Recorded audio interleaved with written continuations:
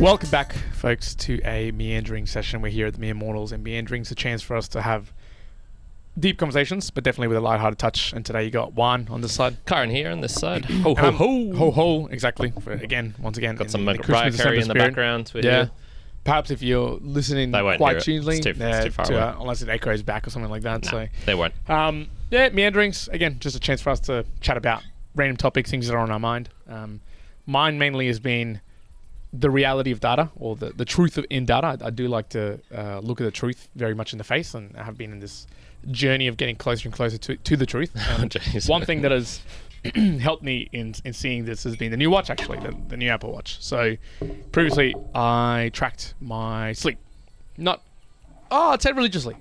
For many years I've been tracking it. And, I had my stats, and it's only going to be as good as the input of the data that I was getting in. So, for a very long time. An Oura ring or? No, I was using the Garmin. Like so it was a Garmin Instinct that I used previously, and now I'm using the Apple Watch. Now, again, they're going to have some fluctuations in percentages wise of how they track sleep, so that's fine. But to give you an idea, I think the 3-month running average with my sleep tracking with the previous watch and the sensors, it was something along the lines of 8.2 hours of total sleep. Deep sleep was something amongst like 0.7 or 0.8 hours, so like 40 something minutes, and REM sleep was a bit higher, like I'd say like 150 minutes somewhere. Oh no, maybe a little bit less. It was like 2.1 hours, so something like that. And that's all the data I knew. Now, perhaps I have been sleeping worse lately, or perhaps now having this particular watch, it's tracking things in a slightly different way. So, what if the watch is making you sleep worse? I didn't think about that. That's a good point. Although there has been a benefit to it that it's like electromagnetic signals entering your brain, making you sleep worse. Yeah.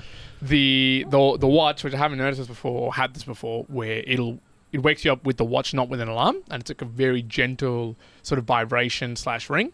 I have found that to be a really gentle way of waking up, as opposed to the drilling of an alarm. Yeah. Now, normally I'm waking up before an alarm anyways, but it's been nice with that particular feature. However, I have looked back at my last week, and I've had this now for a little bit over a week.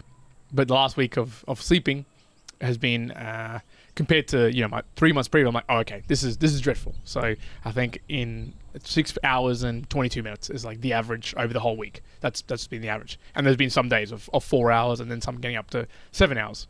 But even looking at my deep sleep and my REM sleep, I'm like, wow, these are really shitty numbers. And I go, I wonder if this is more closer to the truth, if the Garmin was previously doing it. I'll tend to think that this is probably a little bit closer to the reality as opposed to the Garmin, given that it's, for all intents and purposes, got a little bit more quality to it, more details. But it made me think, okay, now I know that I'm sleeping worse, perhaps. Now, there has been reasons this whole week for sleeping worse. It's just been Christmas parties after Christmas parties after event, after doing things, all sort of stuff. So I'm like, okay, maybe it's just a week that has been that generally bad sleeping. So maybe it'll improve. But does it help you? Does it help you to know that sort of information better or worse? Let's say if you had, say you're with your metronome, whether you're doing your handstands, what if you found out that, a new watch or some other app is like, oh, it's actually been off by 10%. Like one beat. Yeah, like one beat or something like that. It's actually slower. 59, yeah. Do you think that would help in any way? Because for me, I go, okay, I'm seeing this data. It's, a difference maybe of 10-20% of what I was seeing before. It's guiding me to say, okay, maybe, has it been this week? Has it been that my sleep hasn't been that great anyways and I need to take some steps? For me, I go, okay, that's useful. Like, useful in the sense that I'm happy that I'm seeing more of the truth. I'll be able to shift from that rather than, if I'm telling people, oh, I'm still getting 7.5 hours sleep even though I wake up at 4 a.m, and then the reality is like, actually, no, you're not. It's like, okay, all right, maybe I'm not. Is it at all useful to have that for you? I think in this case, and what most people would say, do you know the difference between accuracy and precision? Yes. Yep. So for those who don't, you'll see it on your screen now, but it's basically like, imagine a bullseye. Something that's very accurate will be darts kind of hitting around it, around the center, but not actually hitting the center. But if you take the sum of them, it's bang on in the middle. Something that's very precise, they'll all be centered around one spot, but it might be like slightly located off to the side. In this case, I think it's actually better that whatever your thing is precise. So a friend of mine, Kwok, he owns a body scan for one of the Good Life gyms. And he was having some problems with like the electrical input because it's like it's a body scanner, you know, sends an electrical thing through your body, measures how fast it is, and then gets, you know, your body mass, how much of your body mass is muscle, fat, organs, I don't know, other shit. And he was having problems with that because there was something wrong with his gym. Maybe like the power supply was varying a little bit or something. Okay. And whilst the machine was still precise, it was not accurate, he thought. He would get different results from when he was doing it at home versus at the gym. But they would still say centered around the same point. But it was just like, you know, it was now saying he maybe had 14% instead of 10%, something like that. Yeah. In this case, I think it wouldn't matter if your old watch was shit and it was continually giving you inaccurate stuff, as long as it was just precise. So you could see... I disagree, man. I disagree with sleep because, so again, so for me, there is like a threshold in my mind that I would want it to be at. So accuracy is important in that sense. Like say, again, here, it could say precisely that I'm sleeping 4 hours every day. That's not helpful. Yeah, but you're actually sleeping 8 hours. Yeah, let's say, exactly. So it could be like, it could be precisely saying 4 hours all the time, and that's fantastic. However, that's not like the accuracy of knowing that you're reaching a certain threshold is needed. So it's very important there. I guess from how you're saying it though, it wouldn't be such an importance for you, I guess, in your metronome use. I think no. So, you know, if I was missing out, I was actually doing 58 seconds when I thought I was doing 60. As long as it's been throughout my whole history of training, that's fine. All right, so the question then for you would be the new watch. Let's say it's giving you one day it says you're doing 6 hours of sleep, but you actually slept 6.5. The next day it's 8 hours, but you actually slept 8.5 hours, and then, you know, it's kind of like continually getting it wrong, but it's overall it is accurate. Would you prefer that versus... Gotcha. As in, like... it's saying you as an average is actually quite accurate. Yeah, and instead of it continually saying on the dot, every dot, your sleep is, half an hour less than what you actually got, but it continually shows that same proportion and proportions of your others. Yeah. Which of those would you prefer? Yeah, I would prefer if it was accurate over the long term. Okay, so even if it was giving dodgy stuff... Even if it was like, if it said I slept 4 hours today, 8 hours tomorrow, 4 hours the next day, but it wasn't actually that, it was something else. But in the end, over 3 months, because for me, I do more tracking over 3 months. If it's accurate over those 3 months, I'd be like, okay, that's fine. Okay. That's kind of cool. I'm not, for me, at least for my sleeping patterns, I don't immediately look at it and go, damn, I've only gone 2 minutes of REM sleep, 15 minutes of deep sleep, this much sleep. I don't make dramatic changes to my day based on that. I'll make some changes, obviously. Like, you go have a big night out, folks, or something like that. You might the next day be like, okay, I'm going to take it a little bit easier. I'm not going to exert myself as much. You don't have to look at the numbers to do that. So I'm not particularly looking in the numbers for that purpose. But I do want it to be accurate over a period of time, because when I look at it more from a 3-month schedule, I can go, okay, through life, either changes, either because I'm not looking at things month by month, really. And if over 3 months, those three sort of sections, I go, oh, okay, my sleep's actually getting like much worse on average. Okay, there's something I probably need to look at that. But I'm not going to be immediately changing things on a day-to-day basis. So again, my example of this week, it's saying that I've only slept like 6 hours and 22 minutes on average. I'm not immediately making like, dramatic changes. I've got to start training at nighttime. I've got to, go take 2 grams of magnesium, something like that. I don't know. I might start doing some subtle things, but I just know, okay, I've just been messing around. I've got other things going on. I probably have just slept less. If I saw that over an extended period of time, I'd go, okay, then we have a problem. Then I need to be using something else. Yeah, see, I think the same thing. I would almost say the same thing. I don't measure my sleep, but if I did, I get the feeling I'd prefer the precise one, even if it was continually a little bit down or a little bit more than what I actually did in reality. Yep. And I would say the same thing. Over the long run, I would still be able to look at it, and I wouldn't bother on a day-to-day sort of thing. But over the long run, I would see, okay, I was continually getting, let's just say, 7.5 hours, and then, these last 3 months, it's dipped down, like continual dip down to kind of 6.5. I would still then go, well, it doesn't really bother me if I was actually getting 7 3/4 and now it's 6 3/4 and it was off by that, continually off by that proportion, and I'd still be able to make adjustments on that. So I guess we all win in the end, doesn't it? Unless it's imprecise and inaccurate. In which case. If it's both, then you stuffed it up. But I'll still hold that I would want it to be accurate on the long term. Like I would go accuracy over precision on some of these things. Same thing with, say, if you're trying to lose weight and you're like talking about calorie tracking, you don't want it to be precise in telling you it's always 200 calories, or let's say 1,000 calories over, but it's really precise. You'll get to a few months and be like, oh shit, I'm actually way overeating for my threshold and for my base metabolic rate. Damn, I've actually put on weight. I was trying to lose weight. So that's probably a place you want it to be accurate. Doesn't necessarily have to be precise. I suppose it matters more when you're switching devices as well, because then you can use old data to like leverage the new data. That's Once true. again, I think it would probably be preferable you have a precise device moving to a precise device. That wouldn't matter that much. Accurate to accurate wouldn't that matter that much, but if you went from something that was accurate to something precise, the other way, then or vice versa, that's where you'd have a bit of a problem. For sure. So I've seen that come into effect. So the other thing I was going to talk about was, so today I did my first CrossFit competition. It was the first one. I guess theoretically, I did the CrossFit Open, but it's kind of a competition. Okay, it's like an online competition. The second. So that was when this was like the first in person against other people around. Again, it's quite a bit of a fun thing. But one of the things I found out was, okay, one, just after not doing CrossFit basically for a little while, just shows me how the different modalities that are needed there.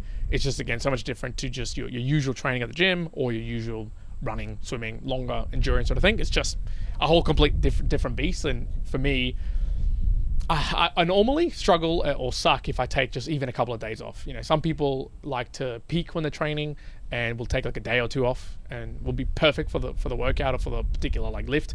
For me, I'm like, it's almost better if I just continue training and don't stop until like the particular thing that I'm doing. That's probably better for me.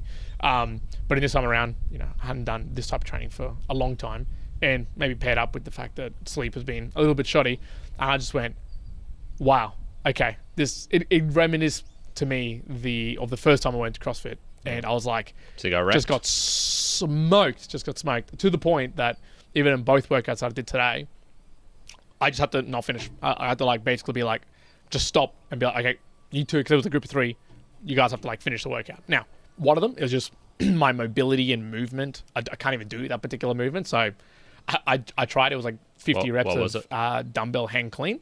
And for me, there's that particular movement, I don't know, I just always go on my like toes when I go to the bottom. And I was doing like 3 reps, and it was just the super inefficient movement that I just couldn't even like lift it properly. And they were just like cranking it out. So I was like, cool, you guys go for your life, just smash it out. But it also, in a nice way, I kind of went, you know what? I'm never destined to be fantastically good at this particular thing. And that's okay. I was like, you know what? Again, there's another realization of like, it's fun to do this for the sheer journey of making it fun. Not for, hey, I'm doing this because I want to achieve an ultimate outcome of being the top in Australia or the top of whatever. It's just for like form purpose, mental health purpose, physical fitness, all that sort of stuff.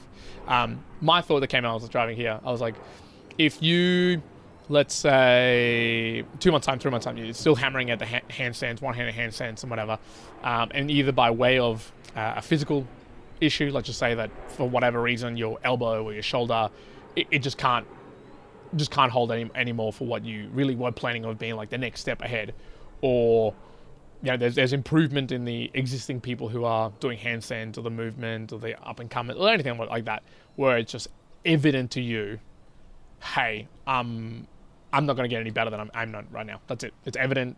This is as good as it's going to get. It's not going to go any further. Do you think your mentality with, say, handstands will be like, cool, I'm happy with that because it's just purely now for the fact that I just really enjoy doing handstands, and I'll have my little like 1%ers basically per year, but I'll never become well known or known about it or anything, or would that disappoint you in any way? It's a mix. So I was actually chatting with something like this with Brendan yesterday. If I break my wrist and it was just irreparable, let's just say, even then, I would still be like, I'll come back from this. I've got another wrist. So let's just say both my wrists got cut off, I was handless. Then Well, no. I'm not saying that you have the inability to do it. I'm saying like no, you can still continue doing handstands, but it is just self-evident you will never be better than the top people who are actually doing it in handstands. I mean, that's already evident. There's, I'm never getting to the Cirque du Soleil level. That you needed to have begun not at 25 like I did, but at 5. So those people, I won't be able to. That's a reality, just like it's the reality that my dad is never going to be, beat Roger Federer. It's just it's that sort of level of they're that far ahead. But no, I don't think that dampens my spirit in any way. I don't care about being the best. I'd like to be one of the best. I think that'd be cool. But what is one of the best? Is that top 1%? Is that top 10%? But I think, would you be dissuaded in the fact that, say for you, if take whatever example here, whether it's seconds in a handstand hold, it's doing a one-handed handstand, it's the amount of planches you do, straddles you're doing, or something like that, when they actually plateau to the point that like that's it, that's the limit, it's been reached now. You from here on out, and there's going to come a point for everyone about this, it's going to go backwards or stay. You'll have to just be struggling to stay the same. Will at that point, do you think, find some frustration or find some like, awesome, cool, I'll now just enjoy the journey of just doing this? Yeah, I think I'll move on. I would say I peaked at soccer probably around 19, if I had to guess. I think I stopped playing when I was 20 after a pretty bad year of just being in a kind of shit team, had some injury, like rolled my ankle twice that year. And I played again when I was 25 for a year, or maybe 24, and it just... It hurt. Like that season just hurt. There's continual injuries. There's continual like little niggling things. I would never be fully fit coming into a game because I'd have twinged my groin, or it'd be my hamstring, or an ankle or something like that. And I used to put a lot of my self-worth into like, I'm current, the soccer player. That was my thing. The identity was soccer player. It was a fair chunk of it. Yeah, I'd say like 80%, 90%, something like that. I don't remember consciously moving on, but sure enough, I moved on, started doing gym. And so you think that there will come a time for you with handstands that you'll go, it's hard for me to move obviously. on. Well, there's the thing. There's the thing. It's when it comes. Yeah. Well, I guess I asked this question because I don't see it as an obvious thing, but maybe it is for folks out there.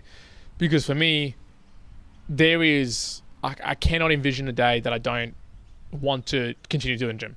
Like that will never, I can't even like fathom that happening. Now I might, again, we've talked about a lot of, with me running and not enjoying it and then doing it for a little bit, pausing again.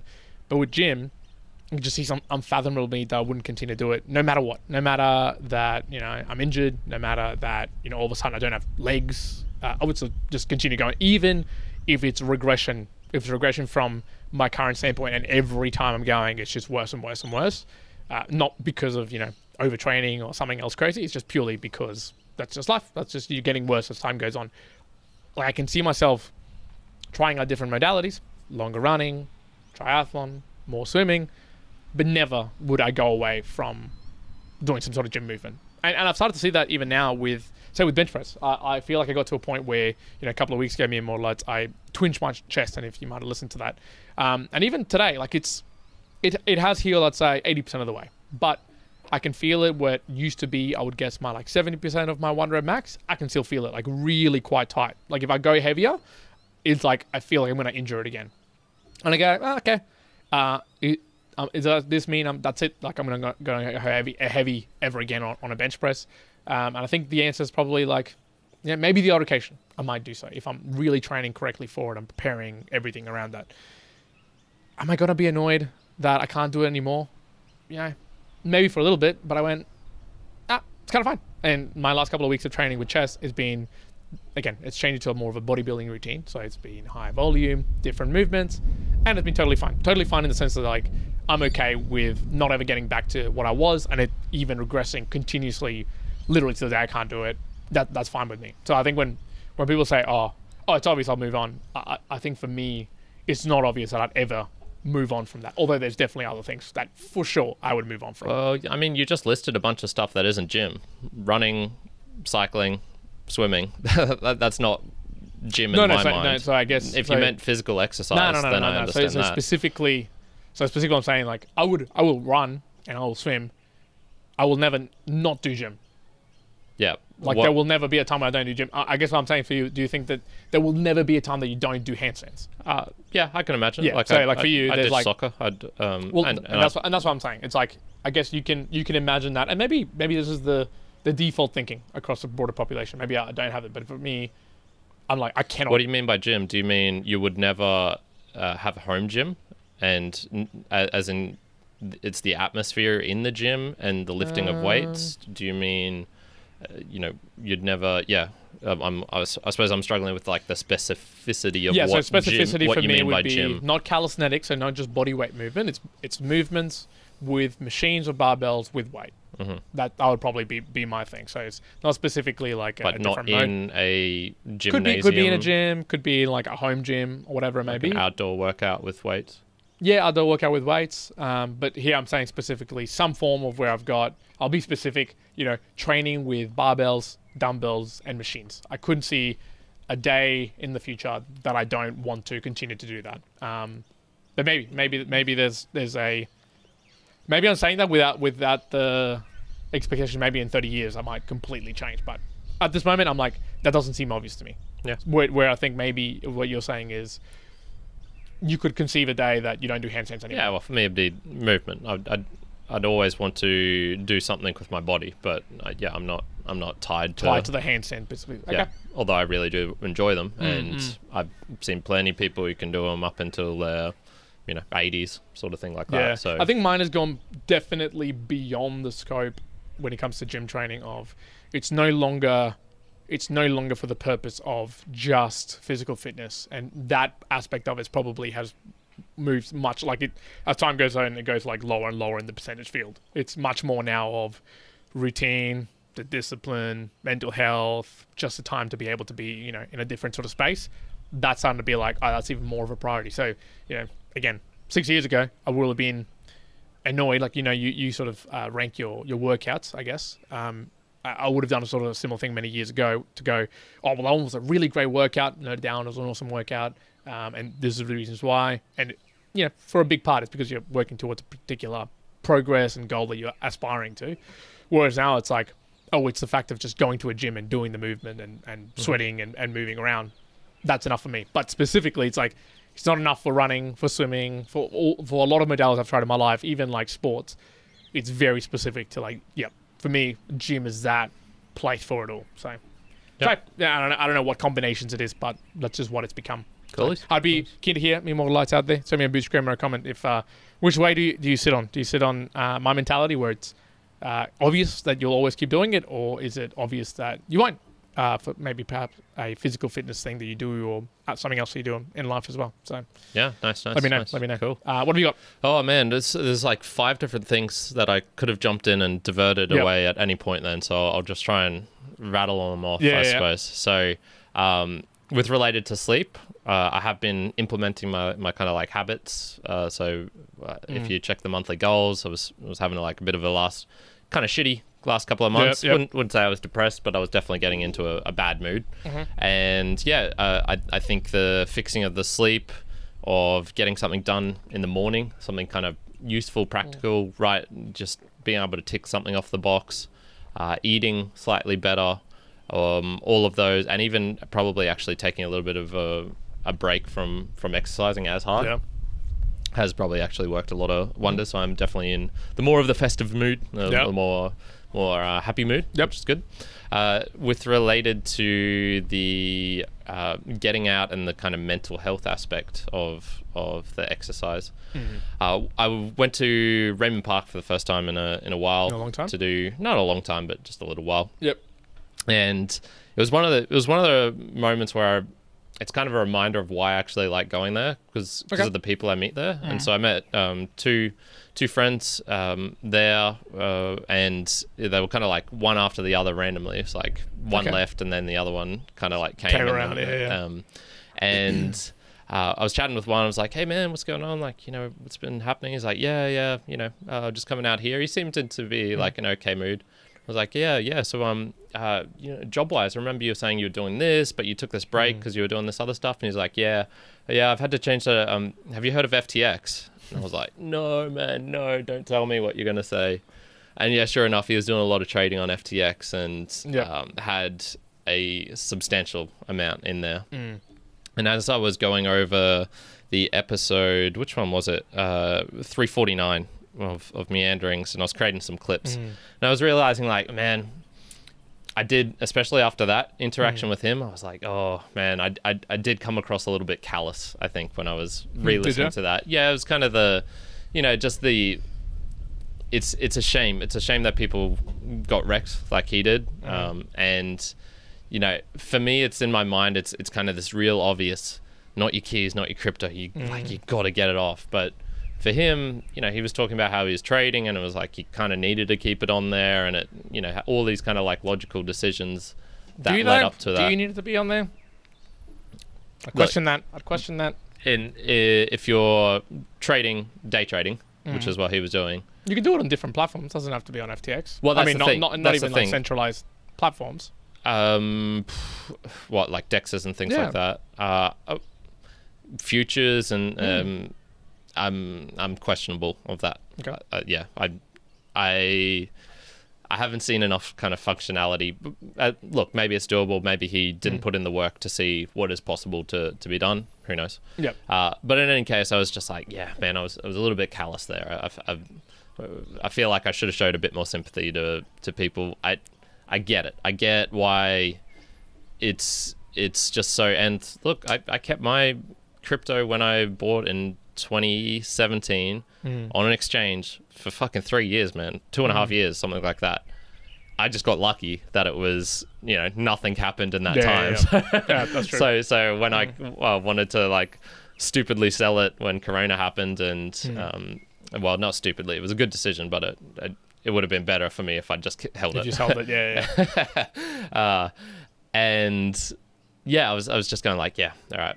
But related to the mental health, it was kind of the impetus for him to actually start getting back out to calisthenics again, because it was just like had he not done just it? Weighing on his mind. Yeah, like it sounded like he'd taken a pretty big break. So yeah, if you got wrecked by FTX, do some calisthenics, man. There you go. That's a thing. There's a saying that I heard from somebody that we were driving this particular individual out to a Christmas party last week. Yeah, it was last week. Maybe later. I can't remember. But she said, "I have empathy for this particular person, but not sympathy." And I like that. Yeah, I did like that. Yeah. I'm using empathy, sympathy, and compassion kind of interchangeably. Yeah. Okay. Well, they're not. I know. But I will be. I think in a lot of these cases, especially FTX and a few of other places, like I've got empathy for people, especially like if you've lost money because of it. Yeah. Like there's a understanding of like that would really suck. It would really suck for me. But sympathy levels, they can be varying. I mean, look, if for some reason, let's say for our good friend that we've got, Manshield, that if those particular exchanges that he's on and that goes tits up, again, I've got empathy for him. You don't want that to happen to a friend. You don't want that to happen to anybody. There's got to be winners and losers in a lot of these markets. But I don't really have sympathy. I'm going to make fun of him. I'm going to wreck him. I'm going to tell him, I told you so. And there's no sympathy. There's no victim mentality there. I'm not going to be like appeasing him. If he has to work extra hard, you're going to have to work extra hard because you lost all your money. So no sympathy in that regard. I think the difference between empathy and sympathy is you can understand it, what they're going through, and sympathy is you kind of feel it yourself as well. No, that was my understanding. So. I think empathy is when you feel and understand someone. Sympathy is when you're sympathetic for what's happened. As in, like, I am sorry that this has happened to you. I'm not sorry if it happened to Mitchell. I understand it. Look it up, man, because I think that might be where we've gotten into word talking, so we'll have a look. So. Yeah. So the last one was... So empathy, the ability to understand and share the feelings of another. So to understand and share the feelings of another. And sympathy is feeling of pity and sorrow for someone else's misfortune. Okay. So, still in that case, I don't feel pity or sorrow for someone else. So like for Angel losing his coins, no, I don't feel pity. You knew what was going to happen. we've advised you of these things. It's going tits up. If it happens to me, folks, if I had the coins in there, don't feel sympathy for me. Feel empathy, as in like share the feelings of loss. That's painful. Obviously, there's going to be times in the world that you do feel empathy and sympathy for people. You know, if someone loses a family member, someone loses an animal, someone loses whatever, you can be empathetic and you can feel sorry for them. That's totally understandable. But there's aspects where it's almost not helpful to be sympathetic towards someone, but you can definitely be empathetic. Yeah, I gotcha. There's another definition. I read a book called Against Empathy by Paul Bloom once upon a time. I don't think I did a review on it. Maybe I did. It's hard to remember. I've done too many. Yeah. And essentially, in that he was actually arguing against this notion of it's okay to understand it, but sharing, like actually feeling the feeling of someone who's been wrecked, is he comes up with some arguments against that. It's if you're interested in that aspect, it might be worth looking at. The last one was, you asked me a little while ago, is like, Kyron, you ever going to do running again? Yeah. Well, I have indeed. 2 days ago, he's gone for a run. 2 days ago, I went for a run. I went to a place called Unfit Run Club here in Brisbane. Oh, okay, yep. So it was a club, the club thing set up. Yep. Yeah. So on Thursday afternoon? I mean, so Tuesday afternoon, Thursday afternoon, Saturday mornings at 6:30 a.m. I'm not going to that. Okay, so you went to the Thursday afternoon. Went to the Thursday afternoon one. I actually, it was very funny. So I went to, did the run itself. I don't know. I actually probably one of the first times I've ever done a run without tracking it. Yep. So it was 3Ks. I'm guessing I did it in like 18, 20 minutes, something like that.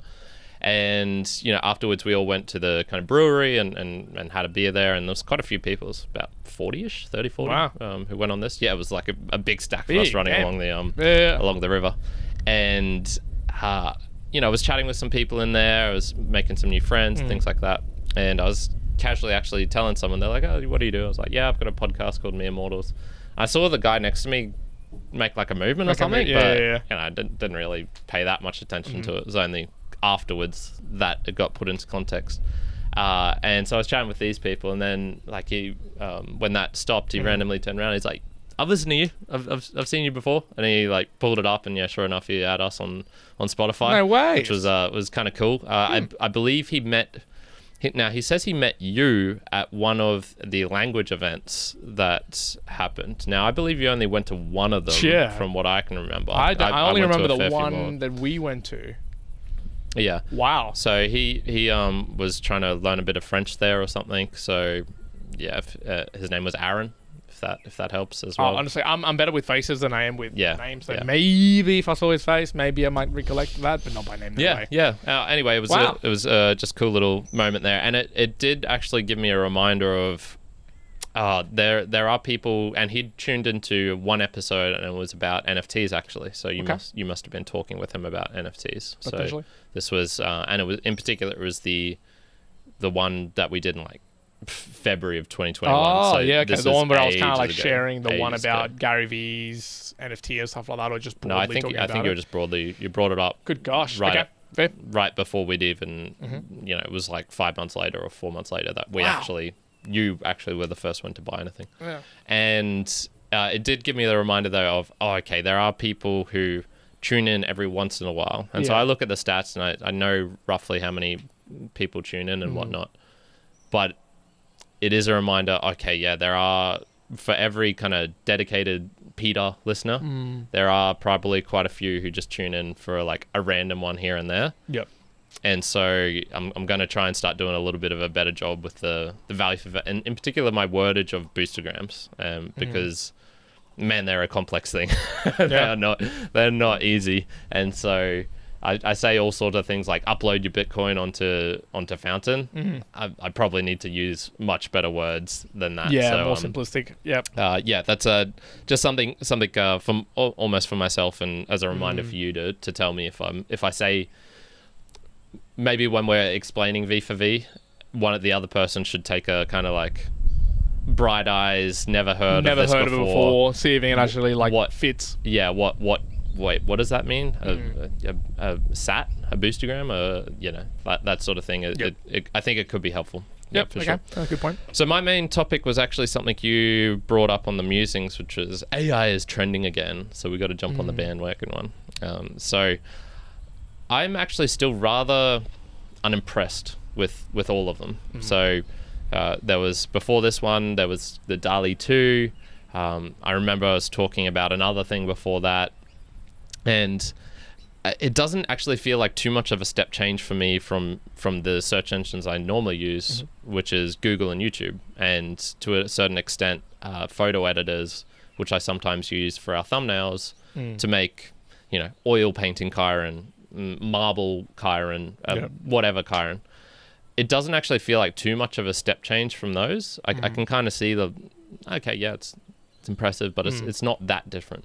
What has impressed me, though, is actually how much I'm starting to see it in kind of varied other places. And it's almost like the regularity that it's popping up, where it's, and here's the next trend. Everyone go and check this one out. And here's the next one. The distance between us talking about DALL-E 2 and this one, what was it? OpenAI's GPT or something? GPT-3. Yeah. That was pretty small, man. That's only been, what, a couple of months, maybe, you reckon? It's not too much at all. And so there was one. Well, there's another AI trending thing at the moment right now in terms of Lumi, I believe it is. Okay. Lumi or Luma. I don't even know that one. Where people upload your face and a little bit of your shape, and it will create you in all these different ways. I have seen that. That's been all over the place. That's like a different brand of AI. Yep. Okay. Yeah. There you go. Because I have seen that one as well. So yeah, it's really, it is breaching, the public consciousness on many levels. I saw a couple of those on Instagram. So it's interacting with people as different people. It's not just like crypto people or people who really love drones and new technology or etc. So there was one on this one of the Hosky side Discord, Sayo Strawberry Farm, and they had this thing called Mr. Incredible, and I'll put a couple of photos on your screen and whatnot. It was actually rather surprised. It could use GIFs and use them kind of in a good in a context that made sense. And it wouldn't even be like you'd prompt it to use a GIF. It would just respond with a GIF and certain promptings to it. Yeah. And it was called Mr. Incredible because it had Mr. Incredible's face, but it was just like a random bot. Understood jokes like Dev Hour. Do you know that one? It's like, when's the next Dev Hour? And you're like, what's Dev Hour? And it's like, devour these nuts. And it knew how to respond to that. Yeah. So I don't know how it actually could get that without being, integrated into the Hosky Discord or maybe that's outside of that, probably. It was actually really positive and inspiring. It would be like, what are your goals, Mr. Incredible? And he'd be like, my goals are to, improve myself to the best ability I can, to be thankful and grateful. But it was actually I would respond okay, you know what? Having a little bot like this, just kind of reminding you every now and then, if maybe it's on your Twitter account, maybe it's on, I don't know, even your Alexa voice thing or something in the morning. It's just I'm going to get after it today. What are you doing, Kyron? Something like that. I could kind of see that improving my mood a bit. I could. I mean, it's interesting because a lot of that particular technology we're talking about, it's many years old, many years old. Yeah, tons of this stuff. I think it's more so just the applications are starting to become more evident. People are using it more and more for the same reasons. Here's an interesting parallel, I think, from technology. So AI precedes cryptocurrencies, cryptocurrency, Bitcoin, and the rest by a long time. I think it's in the 70s that AI, or even before then, right? That AIs was sort of around, and AIs. People were trying to do cryptocurrencies back then as well. I guess I'm talking Bitcoin onwards. Of course, there was the hash calculations and cryptography in itself. I mean, you could say that cryptography itself was the initial start of all of these things, and then goes from there. Sure, you could, but let's just talk about from Bitcoin of what Bitcoin is from 2009 onwards. Let's just say that's the beginning of the revolution of almost something like being apparent for use and being used more broadly than it was before. Maybe before it was around, but not implemented as well, not uptaken, didn't reach a particular threshold where it's now it's a thing. AI was that many years before that, right? And things like your robotic process automation in companies, that's been around for ages and ages. In fact, when I was helping the ANZ lead in 2015, 2016, around that, shit has been around for a long time. You just you're almost just applying with things that existed for a long time before. But it's only, well, at least from what it is to me, it's only been maybe 10 years, 5 years, just do like a decade sort of grouping, where it's moved to it is easy to use. So I've created a chatbot in a similar way where you're talking about Mr. Gorilla. Like I coded, created it, was able to operate it, integrated it into a website, 2016, 2017, right? I created that. I'm not even technical, but I knew how to do that. There wasn't an abundant amount of people that knew how to do that then. It was like, oh, that's kind of like a cool thing. You would pay someone to go and do an integrated AI onto your Facebook Messenger or to your Instagram. So it would do auto replies and auto conversations or create these sort of bots. But people knew how to do it. You kind of had to be wanting to do it. There had to be kind of a reason. Whereas now we're almost in this threshold where it's easy. It's just really easy. With OpenAI's APIs to do ChatGPT-3 and a few other things, you can source a lot of these things that you previously were doing either manually or you had to do in-house, algorithms and the like. You're just sending them off to be done, by different people. We were operating, I think it's genomic, something like I forget the name. But I remember when we were doing Bridge Masters that there was aspects of AI that we were utilizing then. And again, it was just enough at the boundary that I was like, this is a little bit too complex for me to really want to play around with, but it sounds cool. You need really powerful computers. It sounds really fun, but I'm not going to go deep into it because it's just not as accessible. Well, now it does feel like it's accessible. So OpenAI's, AI and different functions that they have, man, way more powerful than anything that existed back then, but it is accessible. Like it's literally just, hey, go into here, sign up, you can go do it. Sure, they're going to make money off the back end of it, but you're accessing all of these much better algorithms and AI that they've set up. Wonderful. Okay, that's really good. And I go, okay, that's awesome. I can imagine it becoming now more open, more easy to interact. So we were talking about, DALL-E and a few other things. I'm sure that in the years to come, you're going to probably have to have a younger generation that uptakes it and is almost just growing up with, oh, you can just do this. When you say, oh, it's not a step change, I don't think it's a step change. I don't think it's a step change either. But it's enough of a change that people who are growing up with it now will be, I was saying with the word obvious, it will be obvious to them, why would a company need to hire a graphic designer when I can just get this AI to do this for me? Why would we spend 20 minutes creating slides when this AI will do it and it'll do it based on like the best way that people are going to click on a particular thumbnail? It's probably going to go towards that way. But it gives me hope in the sense that I go, well, here's a technology that's been around in popularity for quite a few, like say 20 years now, and really now starting to become easy to use. And I go, okay, you know what's hard to use currently? Still, Bitcoin, all your other cryptocurrencies, NFTs. It's hard to use in the way that I think it's easy to use. But that's not the common understanding. And I think 20 years ago, people would have said like, operating AI right now with algorithms and runs and APIs, it's easy. But not to like the people who weren't around in that area. And it kind of makes me think, looking forward, I go, I hope that in like 20 years, it feels as easy as this. That you can go down the path of creating tokens or being decentralized in the way that you're handling your finances to the point that it's just very easy for people to uptake. Have you been wowed by any AI? I was really wowed about the GPT-3. I've been following that since the previous inception of OpenAI's one. I liked its conglomeration of things. Never so truly to be like, wow, this is ridiculously insane. In saying that, I've never really seen, deep, maybe really impressive stuff either in the past. Maybe that's not the case. Although I was very impressed many years ago when I saw it being used in a lot of places for visual verification. So, a post office, a few other places where, you'll still get thousands and hundreds of thousands of things coming through the in paper form. And, they've got these machines which will do basically scan, uplift all of the text, translate it into their own forms, then generate things out of that. It'll just do it all on its own processing. I thought, that's pretty cool. I do think that was cool then. I do think the stuff's happening right now. It's cool, but I agree with you. It's not like, wow, there's like huge changes. This is ridiculous AI type of level. What do you think it would take for you to do that? What's something that... I think it'll be, for me, if it was wow, that if I talk to... Say, the problem I had with Yui, called up somebody, and I was talking to somebody, and they're helping me out, and I found out that was pure AI, I'd go, wow, that's impressive. That to me, I'd go, damn, that is... it might not be specifically, complete, like I'd expect that AI is human, but if it was pretty close enough that it was understanding and conceptualizing and putting actions in, I'd be like, okay, that's pretty cool. Yeah, that's the same thing I said. We actually talked about this recently, where you thought there was nothing that there's no one who you've been interacting with online. We're particularly talking about online, where you thought, oh, there's no way any of them could be an AI.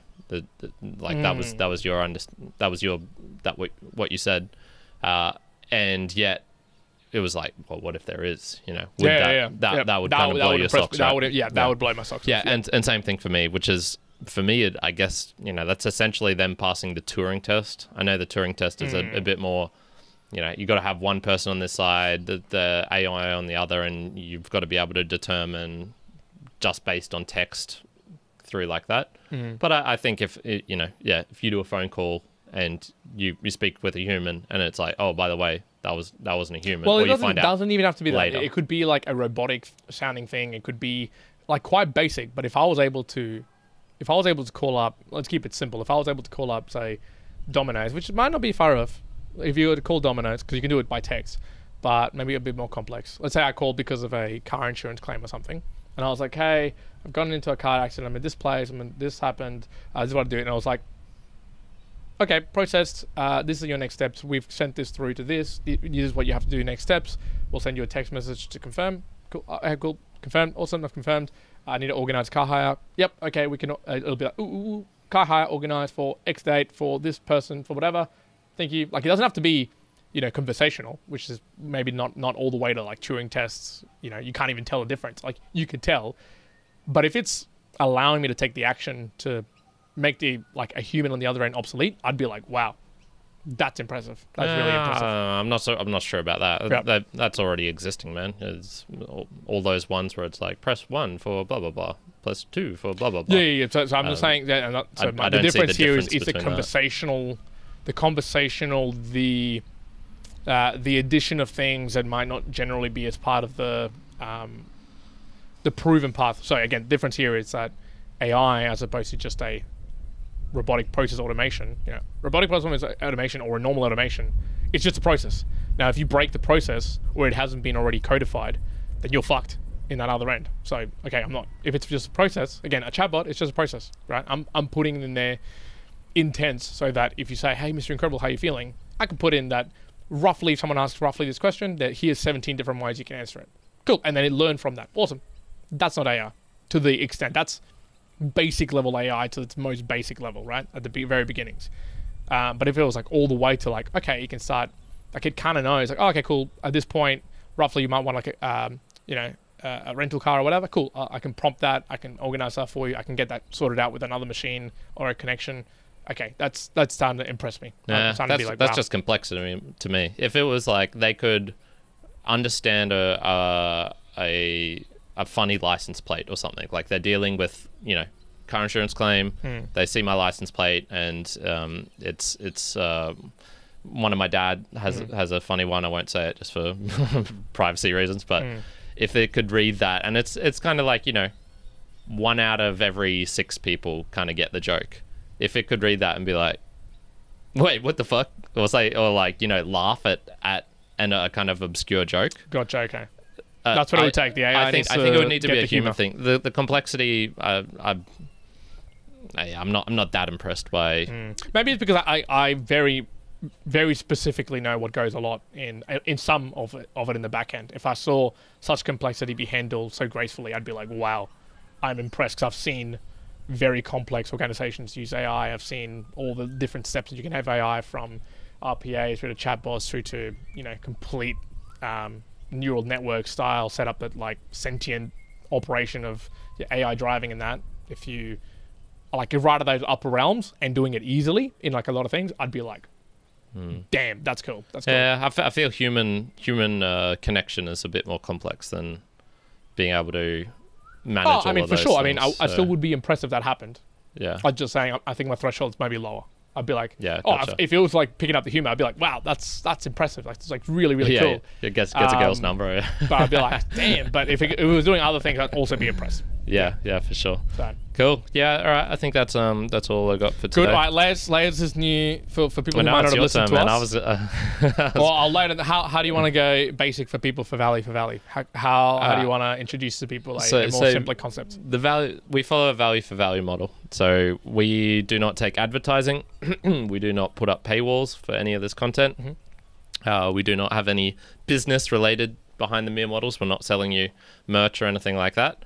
We do the value for value model. So essentially that is, we put this up. We do the value up front, put it up for free. You can tune in as much or as little as you want. And if you enjoy it, I just ask that you listen to your conscience and I suppose maybe your understanding of the world, which is, good things require good things in return. Kind of a karmic notion. If you're into Buddhism, or if you're perhaps a Christian, you'd see it as a, kind of paying the tithe, or giving to the poor, that sort of thing. We're very poor over here because we invest in crypto. Exactly. And so yes, with the value for value model, we just ask that you return value in some shape or form. So it could be doing something like sharing it with a friend. It could be tuning into another episode. Small things. If you want to give a review on Apple Podcasts, more than welcome to do that. If you want to click the like button on whatever you're listening to, if there's a like button, do that. If you feel like following Juan or myself on Instagram or Twitter or Discord, joining the Discord, that is awesome as well.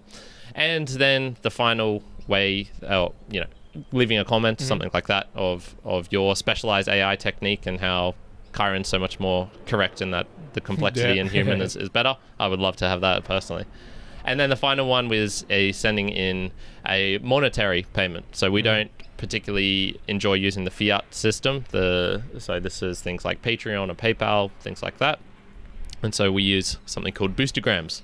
Now, boostergram is when you are in the actual podcasting app itself, and then you send in a message. And this message has to have a portion of Bitcoin attached to it, in particular Bitcoin on the Lightning Network. So there is Bitcoin, the kind of top level, the layer 1, which is the block times of 10 minutes and things like that.